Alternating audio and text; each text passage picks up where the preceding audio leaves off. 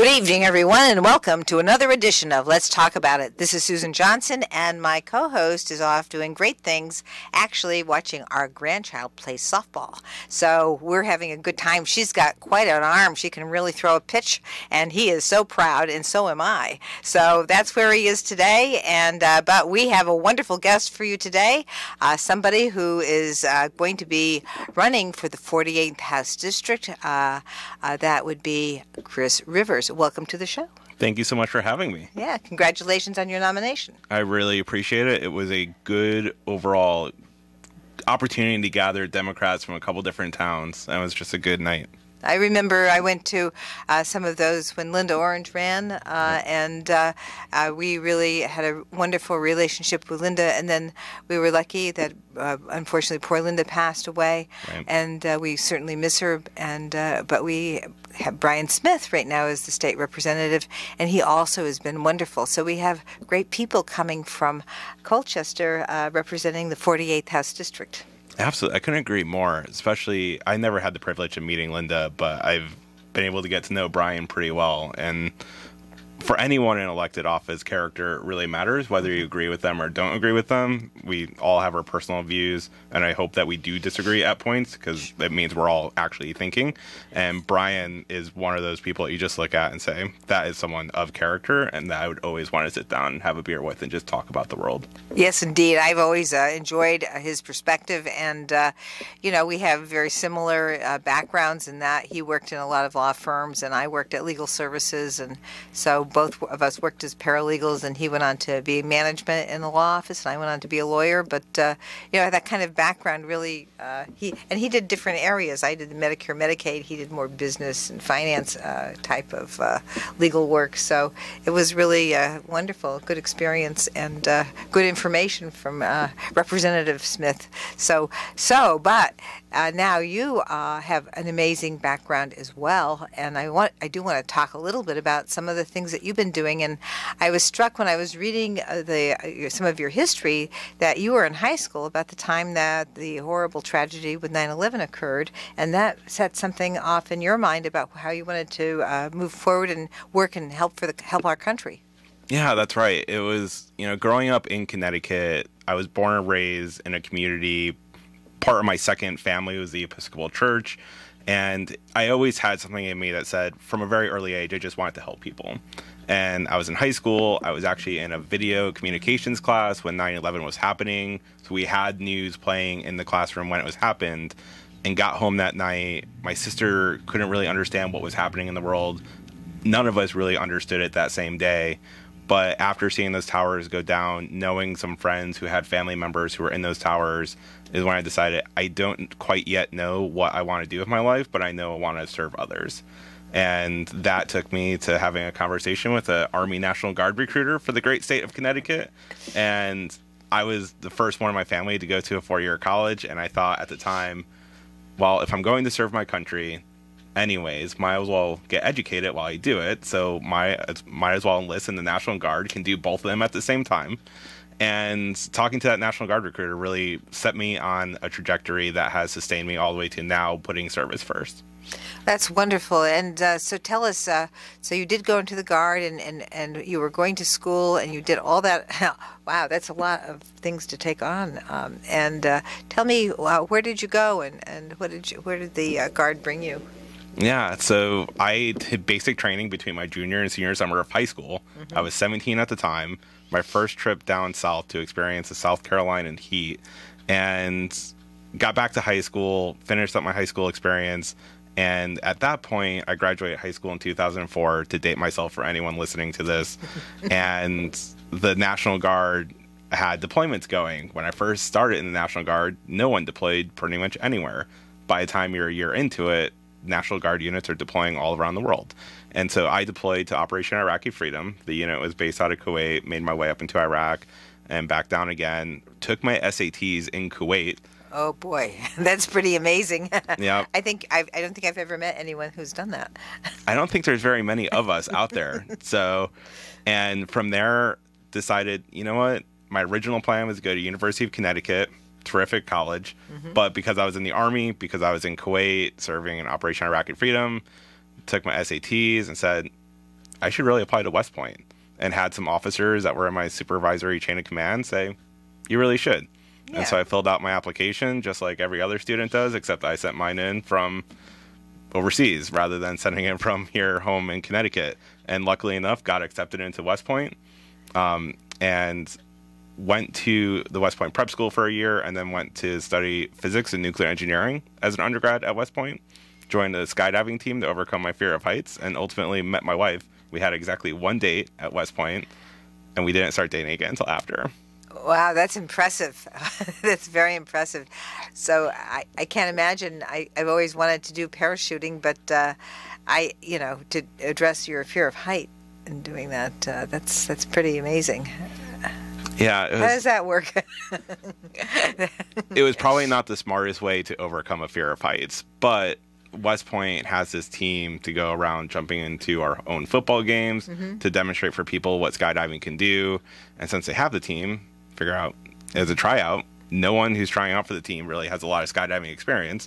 So it's pretty equal as long as you want it. You fill out a packet, do a physical tryout to see how much you want it, and then you're on the team. By the time they invest so much into you to do the training, you kind of just go through it. And since I had deployed already, I figured I can overcome my fear in order to jump out of, at West Point, helicopters, not even airplanes. Oh, that's even more interesting, isn't it? A helicopter is even a more trying kind of a thing in the air. I mean, an airplane, at least, you have more of a sense, I think, of, I don't know, is it balance or where you are? And the helicopter seems to me like it would be just a little bit more odd. It is a lot more odd. You're sitting, and it was the old Huey helicopter, just like you would see in the Vietnam War movies. There was West Point had the last remaining Huey in active duty service, and you sit in it with your legs dangling out. Oh, boy. So if you're already afraid of heights, taking off in a Huey to go up to jump out of it, you get up to about 2,000 feet, take off your seatbelt. 2,000 feet above the ground, take off your seatbelt, and you're not connected to the aircraft anymore. You're just sitting there with half your body out of it, and it's terrifying, and it's amazing because having those moments where you know you're going to be scared and have to overcome it are the moments where you realize the power in your own way of thinking, and you get to choose your own frame of reference. And so you can choose to let it overcome you and just not do anything, or you can choose to pay attention to the training and overcome what the skydiving community would call sensory overload. Yes. And fast forward to today, with all of the craziness going on in the world, there is sensory overload all the time. Just instead of fast winds and heights and fear of heights, it's smartphone news feeds and what's going on politically across the country, or what's going on internationally with wars popping up all over the place. And to be able to stay focused on what actually matters to people, kind of for me, really started with realizing I can overcome it, starting with skydiving. That's wonderful. Wow, that's a fabulous explanation, because I think that a lot of times people back away from things they're afraid of, and they don't face them head on. And you faced that head on, and you really learned a lot from facing it head on. I learned a lot about myself, and I learned a lot about how important it is to have a group of people that want to be in that same frame of reference with you. The people you have around you says just as much about who you are as what you're doing, I think. Yeah, I think that's true. I think that's very true. And I think also how you overcome things that are, you have concerns about, and you face them and you figure them out. And I think figuring stuff out, at least for me, is something that I always want to know. I want to know how it works. I want to figure it out. I want to just understand things. And this is just what you did with your fear of height and skydiving. Is you figured it out and you understood what it was, and you understood how to overcome it and face it, which is it's a phenomenal thing to do, really. Yeah, thank you. And I could credit a lot of that to my dad too. So my dad, growing up, was a mechanic. He still is a mechanic. He is basically a genius, like MacGyver was a genius. Like he can fix anything with a coat hanger and coffee can. I don't truly understand how it works, but that kind of inner passion to always figure it out, I ended up turning on myself initially. Then after West Point, I became an Army engineer and started figuring out for my soldiers and for what we had to do as being an Army engineer, and happy to dive into that and unpack that a little bit. And ultimately led me into a world of policy. Led me into a world of international policy, domestic policy, and figuring out how government can work better. And a lot of that is just figuring out how it actually works in the first place. Exactly. And then figuring out what do we actually need to change to make it work better. Exactly. That's exactly fabulous. And I have to just share with you, my brother's a mechanic, but he can fix anything. I've actually hired people to help me out as electricians, but then I call him up on the phone and say, this didn't work. What should I do? He gives me the right answer on the phone without even looking. Okay? All right. I mean, Yep. he's the guy, that kind of guy. And I think that if he had, stayed in school, he just likes to tinker and fix. Ever since he was a little boy, he was taking everything apart. And and then when he was little, he didn't put it back together. But then as he got older, everything went back together, and it went back together very, very well. So I just had to share that with you, because I think it's all part of understanding where you are and really drilling down into how things work. And I think as policymakers, we really have to do that. We have to get what we're making policy about and how it works. And then, you're never going to know every single impact of every single policy, but you should have an idea of where it's going and what it's going to do. And I think that background that you have is perfect. So you went, you went to Afghanistan? That's right. So after graduating West Point, got lucky enough to be stationed in Hawaii, which is where my wife and I truly started dating. And I really say lucky enough. At West Point, everything is based on your order of merit. So part of it was luck that those above me ranked in the class, who were better cadets than I was, or had better grades at least, chose to go to other places. Hawaii was still open. I picked it. Loved living in Hawaii for a couple years, but Hawaii is a great place to return to and a horrible place to deploy from. Yes, I would just say that you're probably right. I can't imagine going to a war zone from a beautiful place like Hawaii. Yeah, and it's tough to go to. And I deployed as a lieutenant to Afghanistan from 2011 to 2012. And as a Army engineer, like most Army engineers in that time frame, we were doing what the Army calls route clearance, or driving around really slow looking for every explosive device that's buried in a road. And got to do that for an entire year with some of the most amazing American soldiers you'll ever meet, some of whom have gone all across the Army. Some of them are still in, many have gotten out, but returning from Afghanistan into Hawaii was pretty phenomenal. And one of the things that I realized in Hawaii, we were on a mission. Our missions will last us 30 straight days, oftentimes, of just being outside the wire, as we would call it, trying to find these explosive devices. And on one of those missions, one of my trucks hit an explosive device, about 100 pounds of explosives. Those 3 soldiers were medevac. They all survived. But the next 27 days, I got to sit on a hillside in Afghanistan realizing I can design a nuclear reactor. I can design a nuclear weapon if you really wanted me to. I have this amazing world-class education from West Point, and I don't really understand why we're still here 10 years after the fact. I understand why we went there in the first place, but I couldn't understand what kept us there for so long, and that was just the halfway point looking back at it now. And I couldn't understand, I couldn't tell myself a convincing story of how the government acted in order to make these decisions at the highest levels. And so that is what I said. I don't know what I want to do next. I want to keep serving people, but I also want to spend some time to study how our government actually works. And so what did you finally decide in terms of the length of time that we were there at the point that you were there and the continuation? Yeah, I mean, a lot of people look at what happened in Afghanistan over the last couple years and say it's a big mistake of how we did it at the last step. I would say after doing a lot of soul searching and spending a lot of time and energy and blood and sacrifice there, for me, I think there was a lot of mistakes made along the ways. In military circles, some of the most strategic thinkers that we have will really harp on the importance of getting the big idea right. And I think in Afghanistan, global war on terror, 9/11 just happened. All of us were afraid.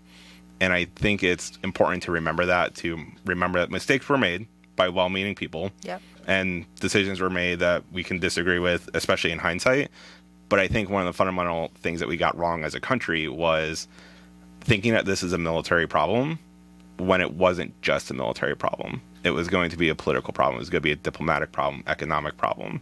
And you can go in and you can overthrow the Taliban for hosting Osama bin Laden, who launched the attacks. But I think we probably should have decided either to do it in a very light and quick way and get out immediately after if we didn't think there was going to be a long-term benefit of us being there. And the mission that we've had since then is, how do we keep Afghanistan from being a safe haven for terror against the United States? And I think if you're going to have a sober look at what does it take to actually do that, you have to look at countries where we've done it well. And that is Japan, Germany, South Korea, places that we still have troops in today after World War II.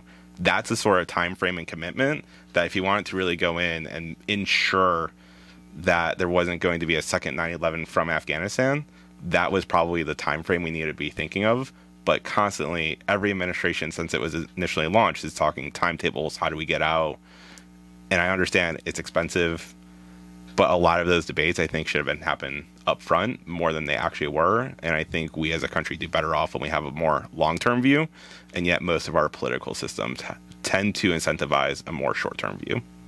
Sure. Well, if we have our elections every 4 years and you have turnover every 2 years in Congress with respect to the House and every 6 years in the Senate, you don't have that kind of stability that maybe would be found in other places in this. And you have huge shifts and change in terms of policy.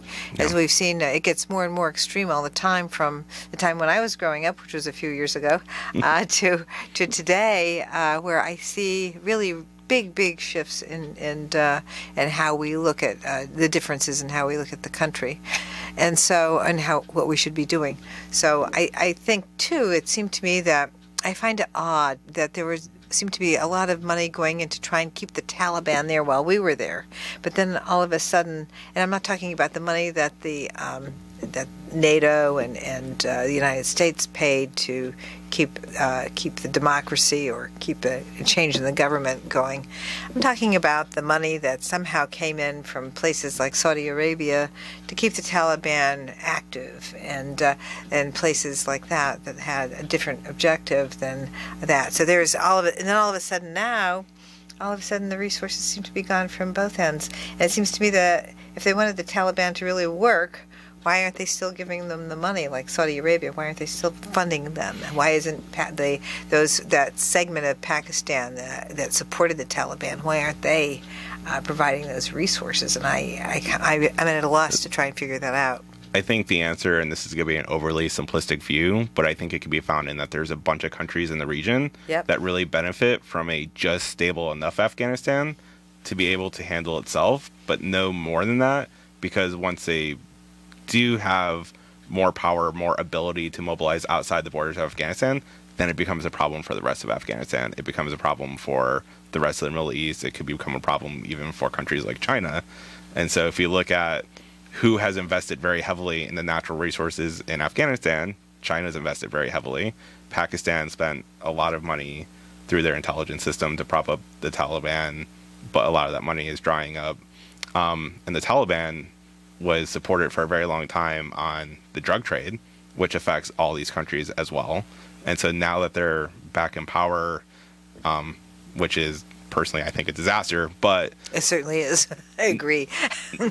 Yeah, I don't think very many people or very many Americans will disagree with that, regardless of what side of the political spectrum you're on. Exactly. But now they're back in power, there's a real question of, can they even afford to stay in power? Is the drug trade enough to keep them sustained? And most of the experts that I've heard don't think it is. Mm-hmm. And I think that's what a lot of countries in the region are betting on, to keep Afghanistan weak, but just stable enough to not be a problem for them. Mm-hmm. Well, that's very, very interesting. It's the first I've heard that, and thank you for that information, because it's been a puzzle in my mind. And whenever you hear any chat about it, it's always, how we got out, which was now they've done a study that shows that, that Trump started the mission to leave, and then Biden finished it because he didn't want to add more troops. And then, of course, there was the person who was acting as president who just left. And so that's the latest study that they've come out with. I haven't seen the full or read the full report, but it is something that I do want to take a look at. But your information and insight from having been there is really quite fascinating. Yeah, it's quite a different country. Yes. The tribal nature of the area I was in, which was Helmand Province mostly, they really fundamentally believe in their historic honor code way of living. And as an American going into it, if you learn their language, learn a little bit about their culture, you can use it to really get the most out of them, from wanting to protect themselves to the idea of like my tribe, i.e. my U.S. soldiers, your tribe, someone from your tribe or someone that was staying in your tribe attacked my guys. So now like I'm entitled to revenge, but we can avoid that if we can just come to an agreement.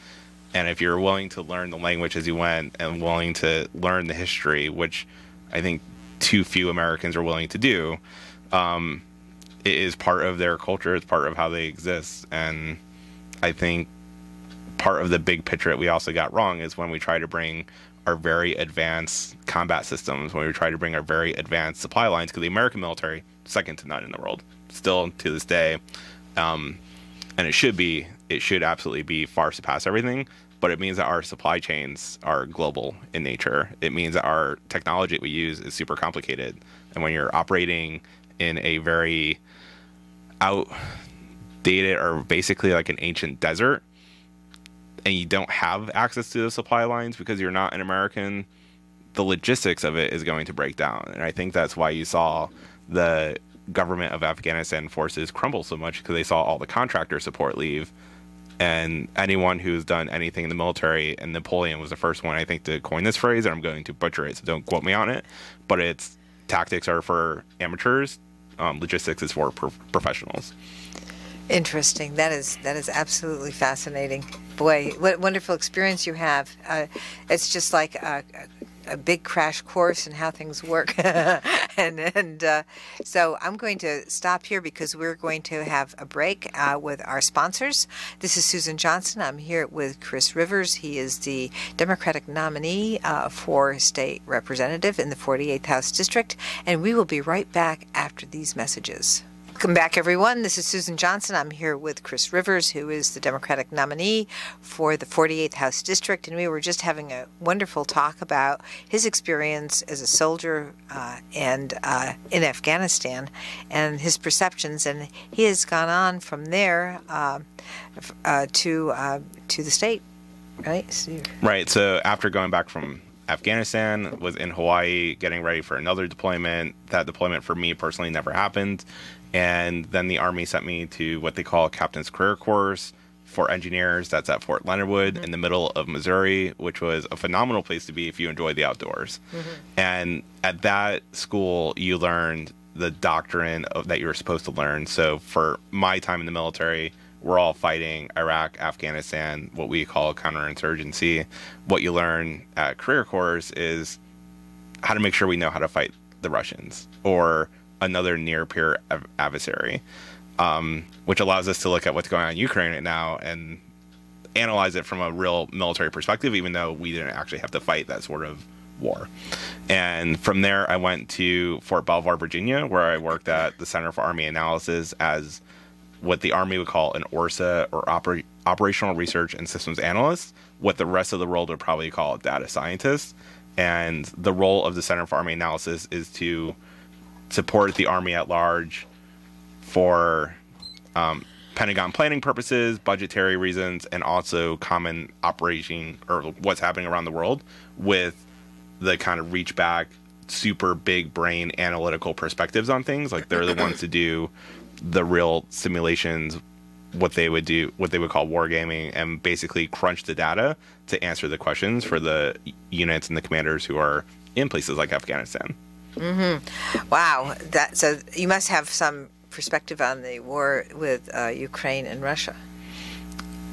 A little bit. Yeah, tons. Probably more than I have, for sure. I mean, I think we can all look at it and realize that a couple different things. One, the NATO alliance is so worthwhile. Yes. And I think what you're seeing with Finland and Sweden submitting their applications to join NATO is finally, after decades and decades and decades of saying we want to be neutral because we don't want to be targeted, and then they're looking at what happened in Georgia, they're looking at what happened in Crimea, they're looking at what happened in Syria, and now they're looking at what's happening in Ukraine and says, well, it doesn't really matter if we play neutrality, we're going to get attacked eventually anyways. And I think a lot of us chilling out here in Eastern Connecticut have the luxury of being living in the world's most powerful country that has ever existed. And I think what we often forget is what it's like to live in another country where you really do have to worry about your neighbor, where you have to worry that Russia took Estonia off of the internet for about a week back in, I think, 2009, if I remember right. The cyber attacks and just Russia being able to throw its weight around all throughout the region. And now, obviously, everyone has seen what's happening in Ukraine, that Russia, I think, is not intent to just be a second-tier power anymore. I think for domestic reasons, Putin and his regime want to be seen as what the old Soviet Union was seen as. And we, as a country, should probably take that and rethink our national security posture. And I don't want to alarm anyone listening to this. We have been looking at it. That's why if you go read the national security strategies, the last couple that have been published, you're talking about bringing back great power conflict, which is the ultimate doctrine, or in other words, philosophy that says we as a military, as our military arm of our national power, should be really focused on either the rising challenge that China presents or Russia, and to be able to make sure we can deter them so we don't have to fight wars.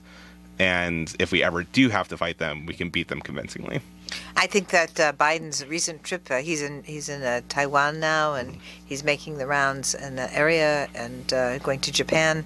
I think those are the kinds of things that will help strengthen us and show that we're there. We're players. We're doing that work, and we're connecting with these countries.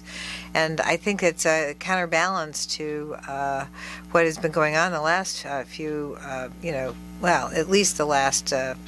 Let's say 4 years, where there's been a more of a connection, say, with Russia and trying to pull away from NATO.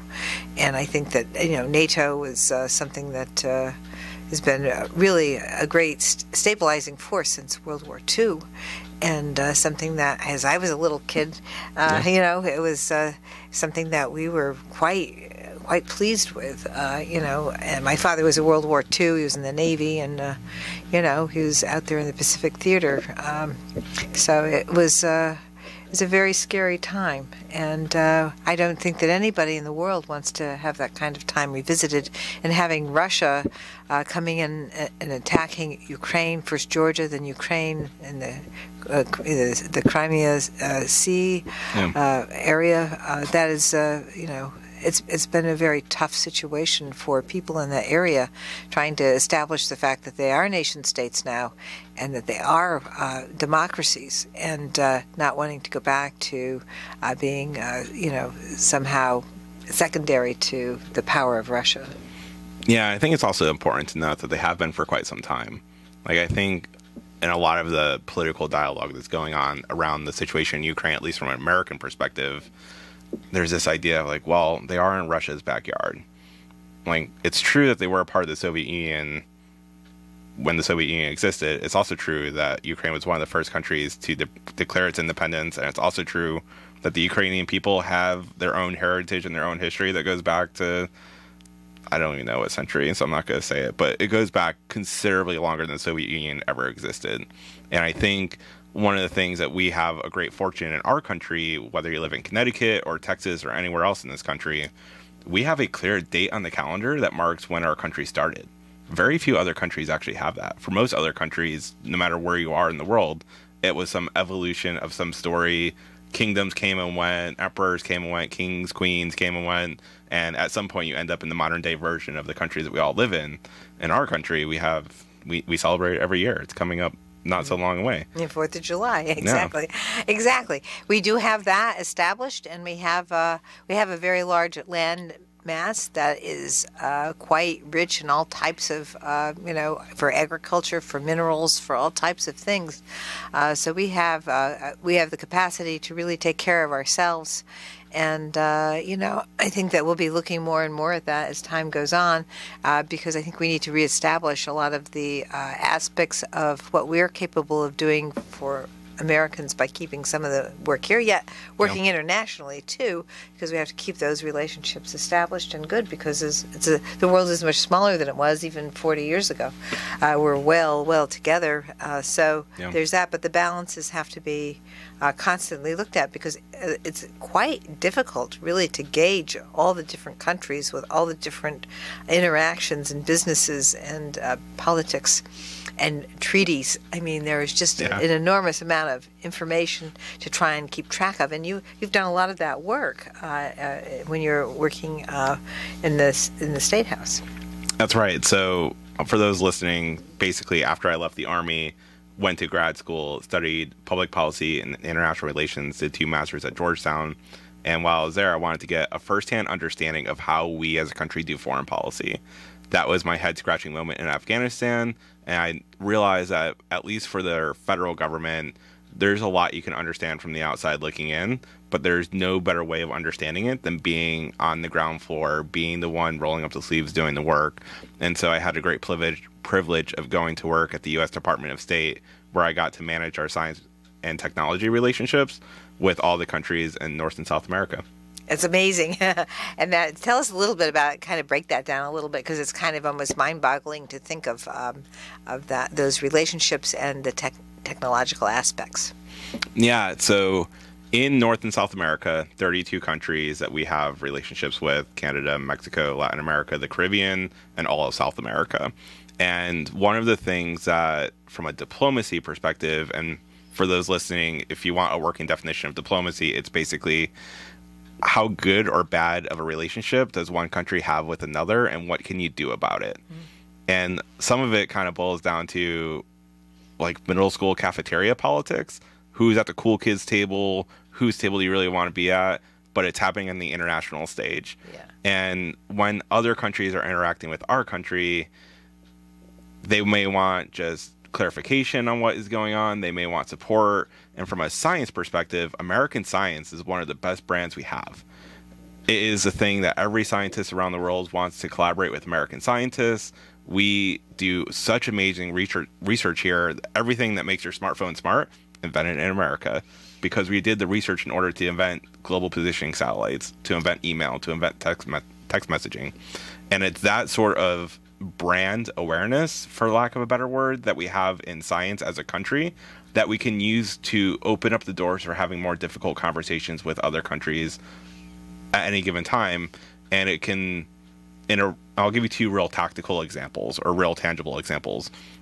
When President Obama wanted to start a dialogue with the government of Cuba after decades and decades of mistrust that goes all the way back and probably before the Cuban Missile Crisis that we all know very well, whether you lived through it or not. The very first way that we reached out to them, from my understanding, is through public health. Every country has public health issues. We have some of the best public health professionals of anywhere in the world, as I think hopefully we've all learned over the last couple of years. And reaching out to them through public health allowed us to get a dialogue going that then we can turn around and talk about other things. Then we can talk about trade issues. We can talk about human rights. We can talk about security postures, or whatever the case may be. But we got our foot in the door because we were able to talk about public health, which affects us both, because they are only 90 miles off our coast. And we sometimes forget that. For other countries, and a country like Mexico had a bit of a bumpy relationship with Mexico under the last administration. Well, Mexico has more earthquakes than we do as a country. We have some of the most amazing geological earthquake scientists, seismologists, I think is a proper term. And us getting access to their data about what is happening with earthquakes allows us to improve our models that predict where damage will happen from the sensors that we have in the ground. And then we can return those outputs of those models to the government of Mexico, so that both us and Mexico, without anyone paying any extra money, can better understand where the damage is most likely to happen as soon as an earthquake is detected, and that just benefits everyone. And that's the sort of things, and on top of managing the formal agreements we have, and I think there's 6 of them in North and South America, to collaborate on scientific issues. We do a lot of research in the Amazon rainforest. Getting to go see the Amazon rainforest firsthand is awe-inspiring. Have you done that? I have. Oh, that's wonderful. You've done so much.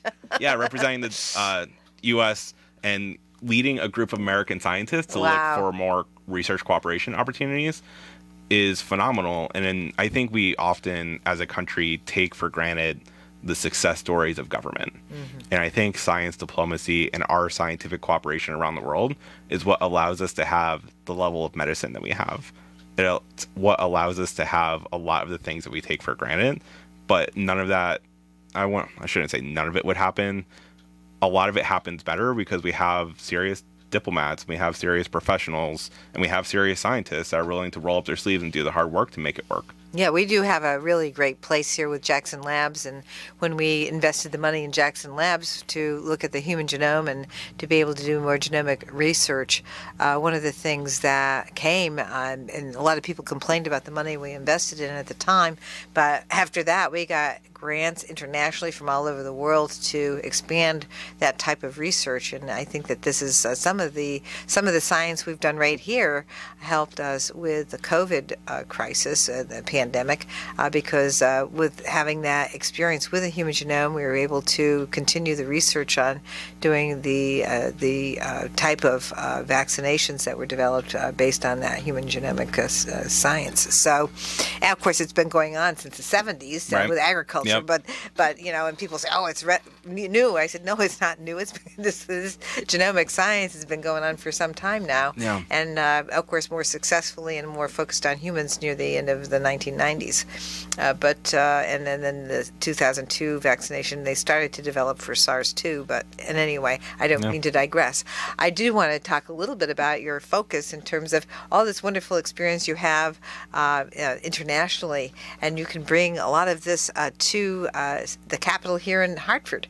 And tell us a little bit about your vision and your applying all this amazing knowledge that you have from the military experience, from your experience going through graduate school, learning about science in the State House and all of this. I think that this will be a great asset to people who are really focused on the towns in the state. Yeah, I think a couple things. One, the power of education is something that I know very personally, being the first one in my immediate family to graduate from a four-year institution, and a pretty decent one at that, and being able to realize that just because you're born in a school district, even in Connecticut, that may not be the most well-resourced school district, how do we get those kids opportunities? Because the town I grew up in, Naugatuck, not a very well-off school district. When I was there, it was towards the bottom of the list, but I was still able to compete with students, with valedictorians from all over the country. And fundamentally, education for me isn't a political issue, it's a personal issue. And really relooking our education system to be able to tackle the complexity of the world that I know we live in from all my international experience, whether it's military or in the diplomacy realms, and really relook at it with a new perspective with my engineer hat on and say, how do we make this better to work better in a very pragmatic way? And then how we break that up into steps that can actually, one, get past, and two, get us into a better place. Because I think a lot of people are very wary of huge transformational change, and rightfully so. Our systems we have, even at the state level, are complicated. We have a complicated state. Yes, we do. Millions of people that live here. We have everyone on the economic spectrum you could possibly imagine in the state.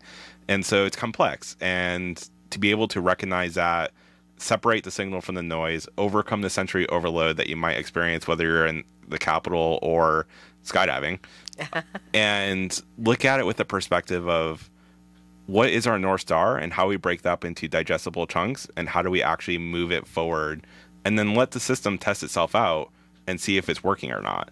And I think that very pragmatic engineering approach combined with some diplomacy skills, whether it's tackling our education system, which is something that I think should always be up for debate of how we can do education better. It's how do we make government more accessible and more easy to use for our farmers, for our small business owners, for those that don't have all of the resources in the world to throw at it to make sure to hire the right government affairs person to usher everything through the system. And how do we make government more understandable, knowing that it's going to be complex? But I think we live in this day and age where a lot of our government systems, especially from a technology perspective, are really lagging from what the private sector is. And there's a lot of sometimes very sensible reasons for that, and sometimes there's a lot of just things that are built into any government bureaucracy that slows down change. And I think at the end of the day, the way I look at what I could do for people who are living in the 48th district is I can really put on a whole bunch of different hats all at the same time and look at problems the way that maybe not everyone else who's already in Hartford can look at it, and ask some of the questions. I really believe in the power of asking questions, and there's some really amazing representatives in Hartford already, and there's some amazing representatives from both parties that are there trying to do good work. And I think adding a few more voices that have more diverse backgrounds who have seen it done in different countries and different towns all across the U.S. can really only help that process. I think you're right. I think everybody who runs for office, almost everybody anyway, is really doing it because they have a vision that they think will help with their society, with our society, with Connecticut, with their local community, and that is I think what everybody thinks. So we're all very focused on understanding that, hey, that's your area. That's, and you may have a different view, and I think that one of the things that's very, very good about being at the Capitol is people have that kind of respect and that kind of understanding. And I think that that's been my experience since I've been there. And no matter which side of the aisle, there's always that respect and that willingness to work. I mean, when it comes to a local community issue, it doesn't matter which side of the aisle you're on, everybody tries to help that local community in terms of what their bonding need might be or something of that nature. So that's the kind of the way it works. And then when you get into the idea of education, which I'm on the education committee, that is something that we've been working really hard to create funding equalization now, so that we have the kind of balance for each town. Now, there was litigation, Horton versus Meskel, twice, once in the 70s, once in the 80s, that created the education cost sharing grant, and and then it was kind of put on it was frozen in the 90s, and so but we've reconstructed it, and we're going back to making sure there's equalization going on, and we will have a task force that will address the equalization funding. But the one thing that I hope that we work on some more, and this is right up your alley, I believe, is doing the manufacturing pipeline that we've done here in Eastern Connecticut. And I know Senator Austin has been very focused on the manufacturing pipeline and making sure that our students get to work over here at Electric Boat, that they get over to Pratt & Whitney or over to Sikorsky Aircraft and get that engineering background and have these STEM academies, STEM schools, so that students who have these interests can really get propelled right into these different types of jobs. Yeah, I think that's exactly right. I think there's a perception out there you have to go to college in order to make ends meet, and I understand why that perception exists. If you look, there's a bunch of studies that show how much more money you can make. I think with the manufacturing that we still have here in Connecticut, you rattled off a couple important ones. Electric Boat, making our nuclear submarines. Sorry, I say that kind of tongue-in-cheek being a West Point grad. It is super important. Let me just be on the record as saying that. Sikorsky helicopter, I mean, they've made helicopters where my soldiers were medevaced out on, so Sikorsky is very near and dear to my heart. And we have a bunch of other manufacturing opportunities, and it should be possible for a middle-class family to be able to go to public-funded education and go into a job that can support a middle-class lifestyle. And I think if you look at the national studies, your average family of four right now has to work 2.5 full-time jobs, which just isn't sustainable. Right. I think that's absolutely true. I think what happened is because of the transition that happened in the 80s, when we started giving tax credits to leave the country for the other types of manufacturing. Yeah. And then there was a feeling by a lot of people back then that, well, we can't go into manufacturing anymore because it's all overseas. Right. And so then we realized, hey, we have a lot of defense contracting here, and we probably should really be doing all our defense work here, I think, anyway. I don't think that we should be sharing a lot of this stuff with other places, let's say. I think that should be something we control.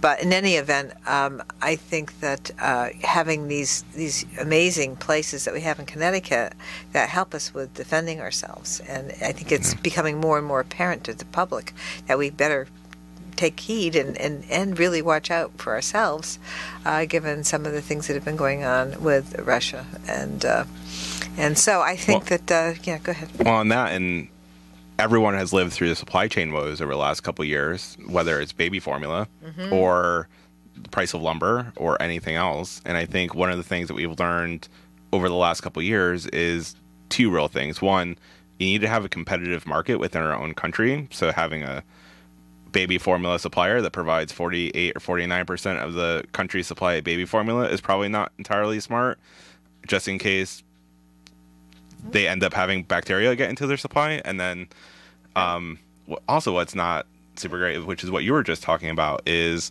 relying on other countries to supply things that we need for, and I think it goes past defense. I think it goes towards what the federal government would call critical infrastructure, being able to provide our own energy. And that has to mean not just fossil fuels. It has to mean geothermal, renewable energies. It has to mean a diverse energies flow that we can source from within our own country if we have to. Same thing with the chips that are in our smartphones, or almost everything that we really need to make the country work, we should be able to supply for ourselves. And I think from a security standpoint, it's an imperative. And I think if we do that right, you'll see manufacturing jobs in places like Connecticut, because we have highly trained welders and everything else that makes Electric Boat and Sikorsky so successful. And I think you'll see it take off. I think one of the things that people forget about is, and this might be a little outdated, and this will be my last point, is that the most profit for manufacturing an iPhone goes to Germany, because they're the ones with the human capital to make the chips that they need. It's assembled in China and sold in places like America. And I think that's a model that, like, we as a state should really look at and make sure that our people, our students graduating, can have those sorts of opportunities, not just in college, but also through manufacturing.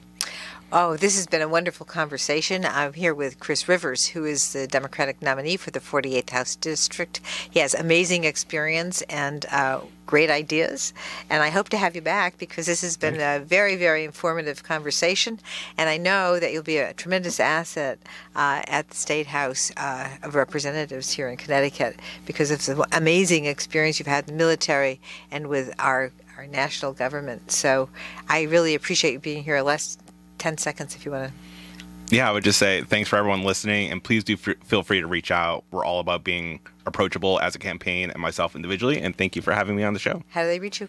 ChrisRivers.com. All my contact info is there. All right, very good. Thank you, everyone. This is Susan Johnson here with Chris Rivers, and have a great week, and we'll be back next week with another wonderful show. Take care.